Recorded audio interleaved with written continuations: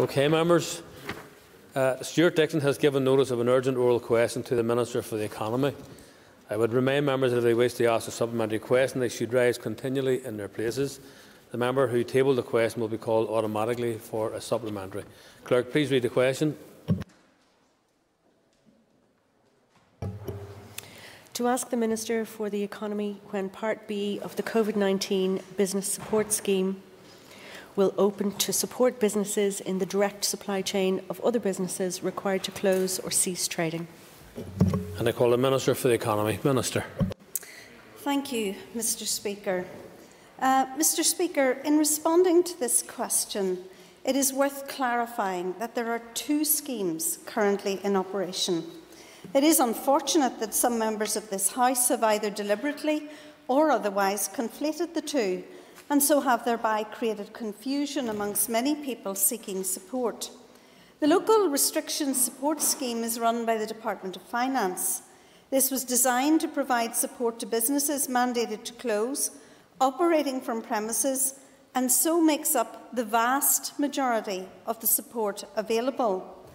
I know that members of this House will of course be keen to hear the details of the progress of this scheme when the Finance Minister is next in the Chamber. My department has put in place a scheme to provide support to those who are not covered by the Department of Finance scheme. Part A of the COVID Business Restriction Support Scheme is for those mandated to close but not recorded in the rates database. It is therefore a much smaller scheme. It was important to get Part A up and running, as it is directed at individuals with very small businesses and who are unlikely to have cash reserves. By the end of this week, more than 1,000 small businesses will have received payments amounting to more than 3 million. Part B is for companies that make up the supply chain of businesses mandated to close. It is my expectation that Part B will open on Wednesday, and I have asked InvestNI to ensure that they have the dedicated, necessary resource to make that happen and to respond as quickly as possible. However, again, let me be clear to this House, and I'm sure all members in this House would agree, that as custodians of taxpayers' money, it is imperative that we have the necessary controls in place to reduce, insofar as it is possible, the risk of fraud and error around the various schemes that departments are asked to bring forward. Thank you, Mr. Speaker. Stuart Dickson, supplementary. Thank you, Mr. Speaker, and thank you, Minister, for coming to the House. We really are going to have to stop meeting like this, but we're not going to stop meeting like this until I get answers to questions on behalf of those people. On that note, will you come to the question? I will come to my question. Sorry. Minister, on the 20th of May this year... Stuart, could you just sit down a wee second? Before we move into this session here, I just want to urge members to please move quickly to their question. Those members in the last session were not able to get into the queue because people were taking too long to introduce their question. So go ahead, Stuart. Thank you. Thank you, Mr. Speaker. Minister, on the 20th of May, you told the Economy Committee that you wanted to ensure that as much money and support would be extended to as many people as possible. Well, Minister, we're still waiting for many people to be included. There are a group of people who will be described as excluded, yet some £500 million of Barnett consequentials remains to be spent. The Finance Minister indicated to this House that he is open to bids on this. So when will you finally make a bid in order to allow people to protect their businesses and stop them falling over?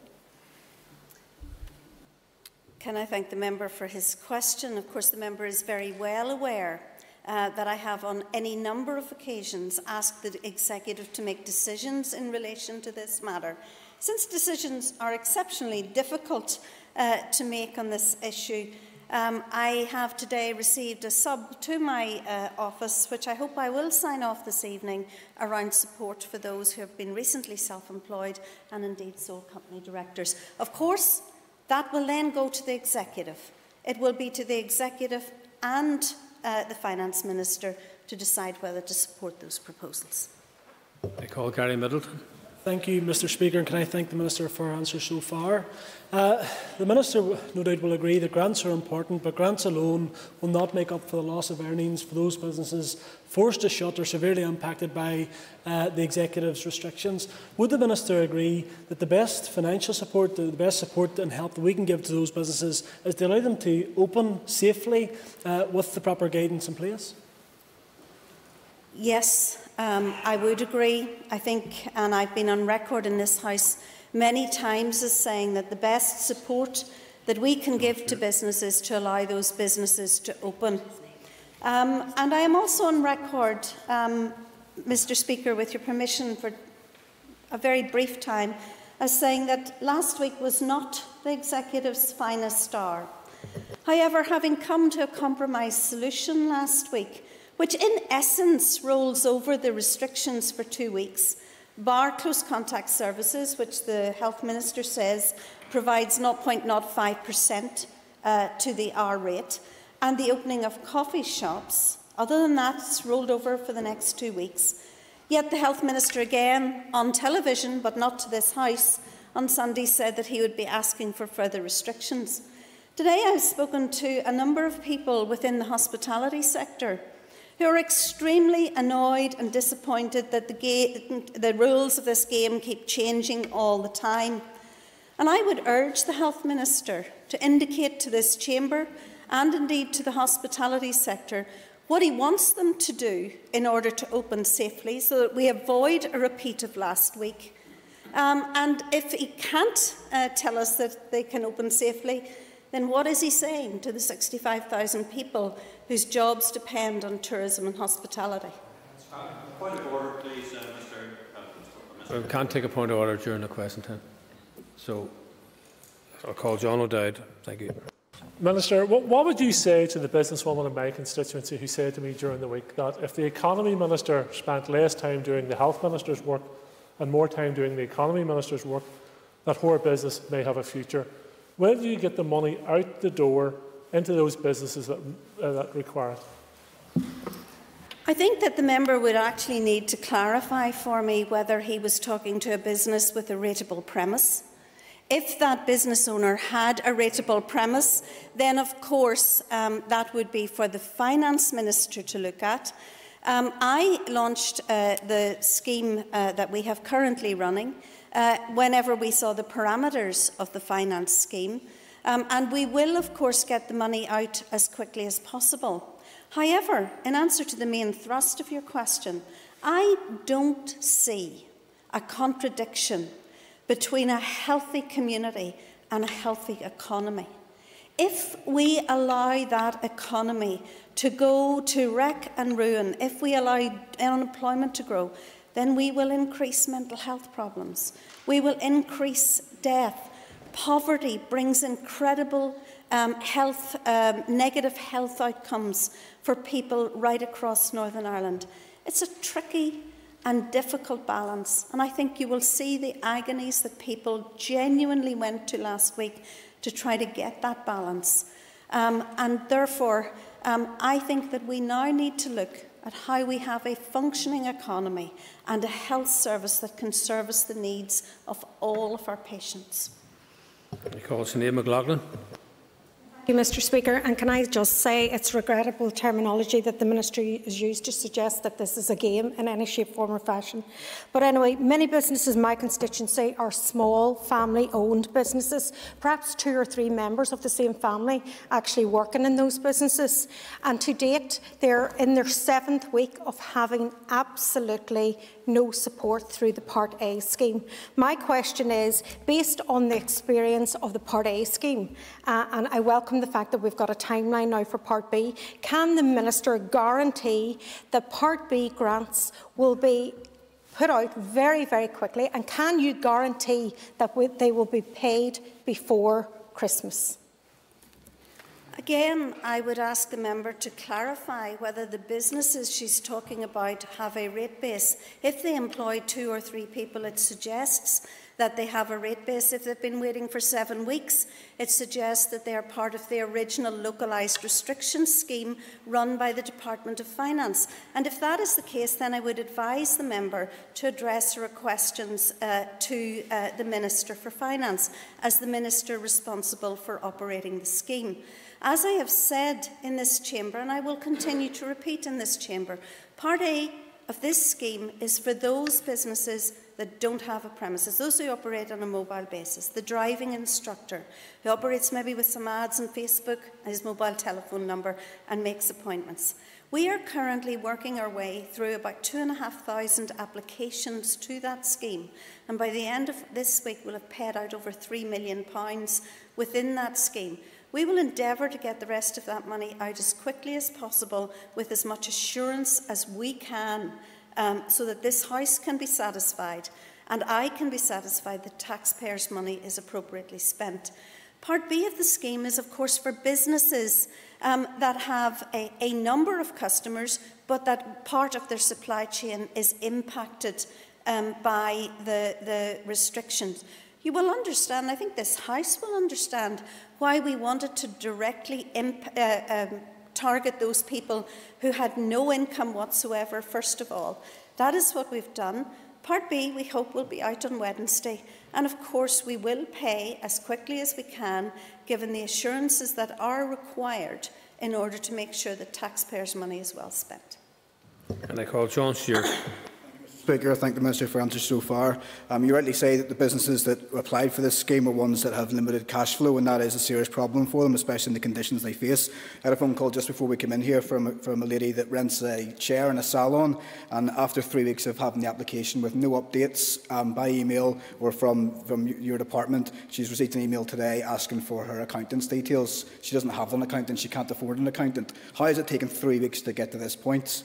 When will they get their money? And how is it that as of Friday, given the accreditation that driving instructors have from the department to say that they exist, not one in Northern Ireland had received their money as of Friday? And will the people who have been asked to extend automatically get a payment, or will they have to reapply, Minister? The particular issue around the extension is one that we will have as an executive to make a decision on. However, I would suggest, since that Part B is not operational, it can be extended automatically. The Part A will be a more difficult conundrum to deal with, but we should be able to overcome that reasonably quickly. I don't see any particular problems in it.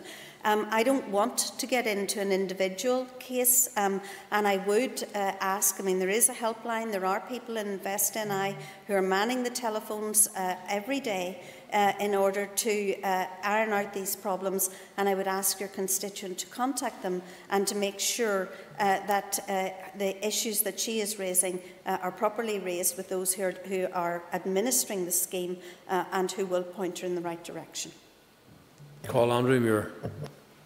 Thank you very much, Mr. Speaker. The Minister referred to this as a game. I would profoundly disagree with her. It's a horrendous nightmare, and the people of Northern Ireland are looking to this place and they're looking to the Executive to come together to safeguard lives and livelihoods, and I think that's incumbent upon us all to do that. In relation to Part B, will this cover supply chains such as, for example, recruitment agencies, and extend beyond what the traditional reference would have been to food and produce? Thank you. Part B, the businesses, and this is readily available on the NI Business info. So business supplies, the business will apply, Part B will apply if the business supplies goods to a business named in the regulations. This includes businesses that supply goods directly to a business named and those that supply via wholesaler or intermediary. If it is a food business, those food businesses must be licensed and registered by the local council. It can also apply to businesses whose services are directly to a business named in the regulation, and those that supply via a subcontractor. It also can supply to a business that does not supply goods or services to a business named in the regulation, but is dependent on those businesses being opened in order to operate, for example, businesses in the events sector. This is a fairly wide-ranging scheme, Mr. Speaker. It's not intended to exclude. It's intended to be as inclusive as we can, hence the different categories of businesses that we have included. But they must be tied to the local restrictions that were announced on the 16th of October. And that's the main part of it. I call Gordon Dunn. Thank you, Mr. Speaker, and thank the Minister for her answers today. I understand the Finance Minister, Conor Murphy, has currently $500 million, as already has been mentioned, in relation to COVID funding for the various government departments. Can the Minister of Economy maybe once again emphasise and highlight the bids that she has made and intends to make in relation to further support for businesses? And can she give us assurance that that money will be available before the end of the financial year? Can I thank the member for his question? Before I do, with your permission, Mr. Speaker, I just want to mention one point that Mr. Muir raised. I don't consider this a game. Actually, I know so many people who are extremely stressed, anxious, people who are facing perhaps unemployment, people who don't know where to turn to get Christmas over. This is not a game. Can I also say, in relation to additional funding, yes, I have made a number of bids, as I continue to do, to the Finance Minister. Last week, I wrote to the Finance Minister and asked him to consider extending the 12 months rates relief to the manufacturing sector. Manufacturing generates about $6.4 billion to the economy, accounts for about 11% of all employees within the economy. And while we have the funding to do so, even though we have an unparalleled derating scheme for manufacturing businesses in Northern Ireland, unparalleled throughout the United Kingdom, I think that in these very difficult circumstances, this would be an easy win for manufacturing and something that we could do relatively simply. I have also, as I've said, I'm currently finalising and hope to get executive approval for a scheme for those who have been recently self-employed.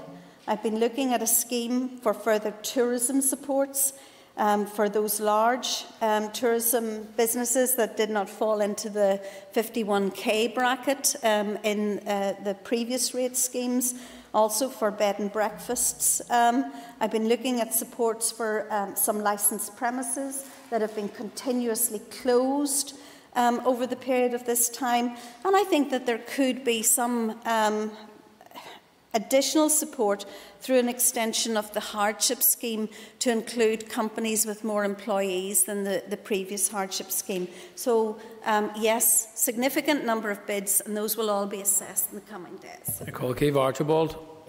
And I thank the Minister for her response and for giving the details of that timeline, and also for the update in relation to Part A of the scheme and what is intended to be paid by the end of this week. But I'm sure the Minister would understand why people were concerned, given that it's a fortnight later that these payments are getting out in Part A and Part B hadn't yet opened, given the pressures that businesses and the financial difficulties that people are facing. Earlier in the joint First Minister's statement, they outlined that there is additional support being made available for businesses. Could the Minister outline what that form that will take and how quickly that will be paid out? Again, can I thank the member for her question? And again, I would ask the member to clarify whether she is talking about the scheme run by the Department of Finance or indeed the scheme run by the Department of the Economy, which is much, much newer and has moved reasonably well, given the complex nature of the scheme. If it's a business in the Northwest, as my colleague over on the other side of the House has indicated, waiting 7 weeks, then that almost certainly relates to the localised restriction support scheme. So we need to be very clear about the schemes that we're talking about and not conflate the two. And of course that's easy to do on social media or for a quick soundbite, but for people actually requiring support, that's not the best way forward. And I take that very, very seriously. I have done numbers of schemes for people right across Northern Ireland, and we try to get money out as quickly as possible with as much assurance as possible, and that's very important. I have given an indication of the different schemes and the additional supports, of course, that I am working on. The Executive will, probably on Thursday, take decisions around further and additional supports, and I am open to looking at any of those ideas that Executive colleagues bring forward. The member will also know that the Finance Minister has asked for further bids in relation to the 500 million that he is currently holding, and I have indicated some of those bids that we are currently working on. Thank you. And I call Matthew O'Toole. Mr. Speaker, Minister, last week your department published a paper on the expected economic impact analysis, a research paper on the expected economic impact from the 4-week closure. It suggested £120 million direct and more indirect, up to £400 million. I think you've quoted the numbers today. But it also says, Minister, this figure is assuming, quote, a swift reopening and bounce-back effect once restrictions are lifted. How can that be the case when we still have hundreds of new cases a day, the highest infection rates in these islands? Can I ask you to go back to your officials and ask them to test the assumptions they're making in these papers? And can you also please give us a numerical update on precisely how much money has been granted under Part A of the department's scheme? Thank you. Again, the paper that the member refers to, like much of the work that we're doing, is modelling around the impacts on the economy. And of course, it did have as its premise that restrictions would be lifted and people would be allowed to trade in a freer manner than we currently are. The compromise solution that the Executive came to last week will see all of the restrictions continue, bar, as I've said in this House before, the one for close contact services, which the Health Minister indicates adds about 0.05 to the R rate, and the opening of coffee shops. If we are to have a full bounce back of the economy and not increase that 400 million number, then we will have to allow our economy to operate. Now, I accept that these are very, very difficult situations for us to be in. I accept and talk on a regular basis to the Health Minister. I accept his sincerity in what he is putting forward. But we will have to have two things happen. One, we will have to know what the further restrictions are the Health Minister wants to bring. And two, we'll have to know what the proposals are then from Health as to how we break the cycle of lockdowns. These are incredibly difficult, unpredictable, new circumstances for us all to be in, and I think the anxieties of last week are a demonstration of that. I call Steve Egan. Thank you very much indeed, and thank the Minister very much for her comments so far. I noticed from her dossier that my previous friend from South Belfast has reported to. In it, one of her officials, because I don't think she would have let this go out if she was a minister herself, but maybe she would have. Therefore, it should be noted that the economic and health situation is highly fluid and uncertain, that any estimates are only provided in good faith to the best of our knowledge.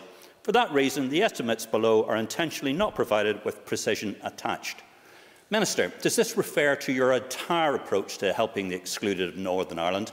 And when you say we're going to get information out on Wednesday, can you give a specific guarantee that that information will come out on Wednesday? And if it doesn't, will you consider your position, as you should do? I will respond to the member's question by saying that the paper that was produced on last week in relation to modelling around the impacts on the economy adopts exactly the same premise that modelling around health impacts that his colleague, the Health Minister, produces. These are models. They are not precise instruments, just the same as those around the health predictions or modelling that is given from the Health Department. So I will commend the member for his persistence, but ask him to at least read the paper and read the premise on which it is done.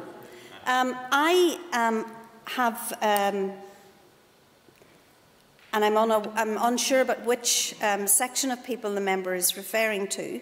And of course I will try in every respect to ensure that the Executive will get a paper from me around those who term themselves as excluded on Thursday. That paper is ready and will be signed off. My apologies, Mr.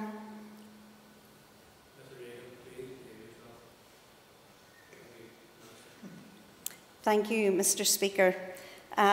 No amount of shouting at me in this chamber will actually change my mind on how important these issues are and how important it is to respond to people in difficult circumstances. So the member can shout all he wants in that respect. There will be a paper on the excluded, or those who call themselves excluded, on Thursday for the Executive to consider, and then of course it will be for the Executive to decide what to do in relation to that. And there will also be further payments, as I said, by the end of this week under Part A, and the expectation is that Part B will start on Wednesday. These are important things, and as Chair of the Finance Committee, I know that the member would want that money to go out with assurance and probity around it, although his recent statements might not suggest that. I call Claire Sugden. Thank you, Mr. Speaker, and thank you, Minister. I just wish to pick up on a point made by Mr. Stewart in relation to accountant verification. That in itself has its own cost, and constituents are telling me that they're having to pay their accountants to sign off forms. So I would ask the Minister to consider that, particularly for the scheme that she's bringing forward on Wednesday. I would also ask the Minister if she will confirm that those businesses, further to the new restrictions on Friday past, will get the various business support schemes, whether they are part closing or fully closing for the 2 weeks ahead? Yes, it is fully intended that those businesses will receive those financial supports. I think it is unfair and improper to ask businesses to close and not to support them, and we will endeavour to do that.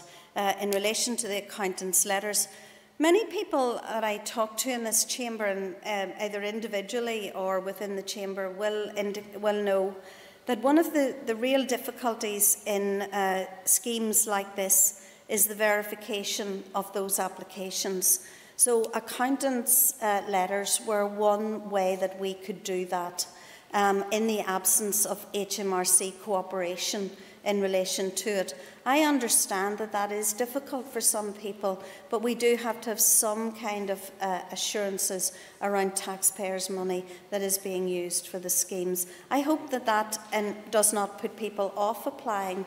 And I know, and because a number of people have told me that they've phoned the helpline in InvestNI and they have been helped considerably about how they would get these things moving. So I'd advise your constituents to do that and keep in contact. Member Clark, I'm going to try and get one member after yourself, so take a minute, please. Okay, thank you, Mr. Speaker. And can I thank the Minister for how she has outlaid in terms of her concerns for the businesses that's been affected so dramatically by the virus. But given the very difficult decision you found yourself in last week, Minister, and there was a counter view in terms of what they should do or what the Executive should do, and I mean, I do believe what was done was the right thing. But was there any consideration from all of the other parties who are now concerned about those businesses by extending this lockdown by much longer? Did they express the same concern of you as you have expressed all along in relation to those businesses? I think most members in here, whether they agree with me politically or not, cannot underestimate the degree of concerns that I have for businesses that have been told to close, for people who may lose their jobs, for people who are facing, even under a furlough scheme, 80% of their salary in the run-up to Christmas. These are incredibly difficult circumstances. But what I would say about the Executive last week, ungainly as it might have been, is that it reflects that very difficult, tricky balance of issues that are out there. And yes, it is really important that we have a health service that can function, but it's equally important that we have an economy that can function. An economy that is in a poor shape will produce poorer health outcomes, more difficulties for communities and individuals, and even death. and that weighs heavily on our minds. Thank you. And Linda Dillon, final question. Very quickly, please. And can I first of all ask the Minister, when you have come up with this paper in relation to the excluded, who call themselves excluded because they have been excluded, they've been excluded since March, these are not people that are waiting a couple of weeks, have you actually engaged with those people to ensure this paper will meet their needs?